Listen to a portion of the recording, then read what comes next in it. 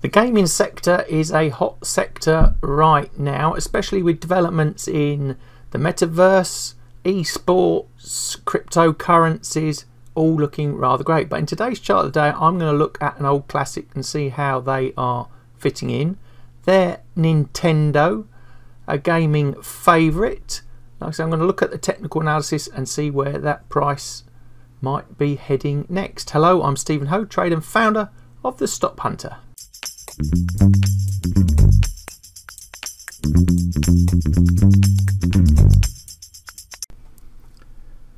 So before we can carry on, a risk warning for you to pay close attention to. The content in this video is not investment advice, so please seek the advice, help of financial professionals or financial advisors before investing and trading. And trading and investing involves a high degree of risk and your money is at risk, so be very careful. So with that out the way, let's get on with the analysis. Nintendo had been growing nicely really until the start of 2021, and I'm guessing some of that was pandemic related, but they did have quite a quiet sort of mid 1920, that yellow box there, before they broke up, and then I can sort of see a loose head and shoulders pattern sort of developing over second half of 2020 into the first half of 21, which I've highlighted there in the sort of pink blocks with the neckline going through the price, and that created, you know, according to the rules of risk technical analysis, from the height to the neckline, and then laid under that break of the neckline as a potential target area, which takes us very nicely down to the 38.2 longer term Fibonacci line around $50,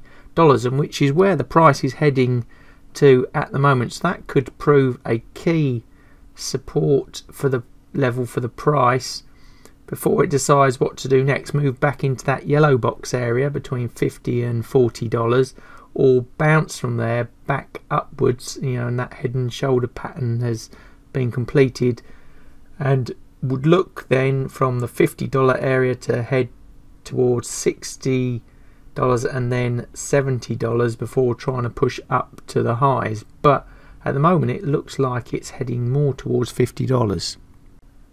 So the daily Heikin-Ashi chart is not looking that great for Nintendo in the shorter term. Signals at the bottom, both bearish, but volatility and volume not really doing much at the moment, and the decline has sort of slowed down.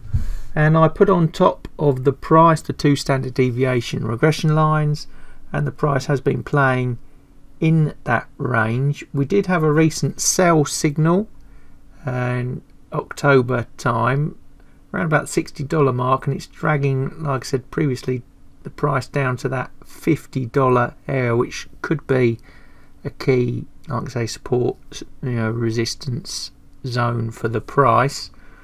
And at the moment though, you've got to really view it as a bearish setup.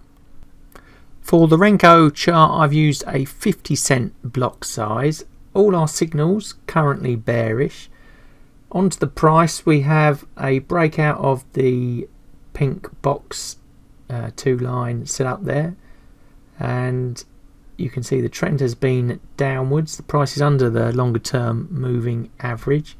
Next downside in the Renko chart world is about $46, and we've talked about the $50 previously, so probably first stop 50ish and then 46.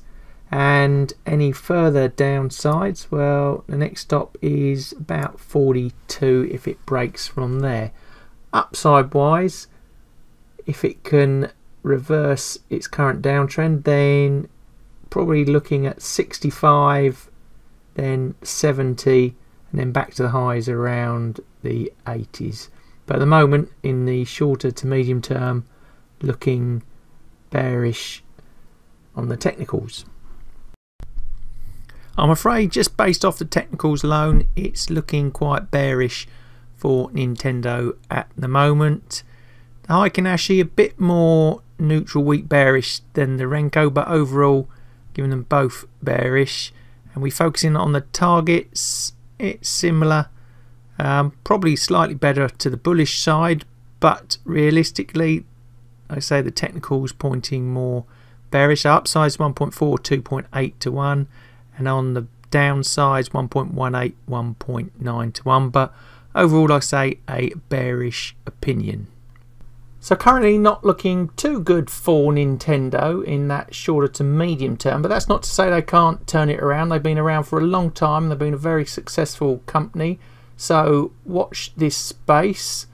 Let me know in the comments below what you think of Nintendo stock and where it might be heading next. Would love to hear from you there. And if you've liked the technical analysis I've used in today's video, then I'll put a link in the description below for you to follow to learn more from. And if you liked today's video, please give us the thumbs up. Don't forget to hit the subscribe and bell buttons to receive further future notification of content I'm going to produce just like this. And all that's left for me to say is thanks for watching, good luck with the trading, and I'll see you in the next video.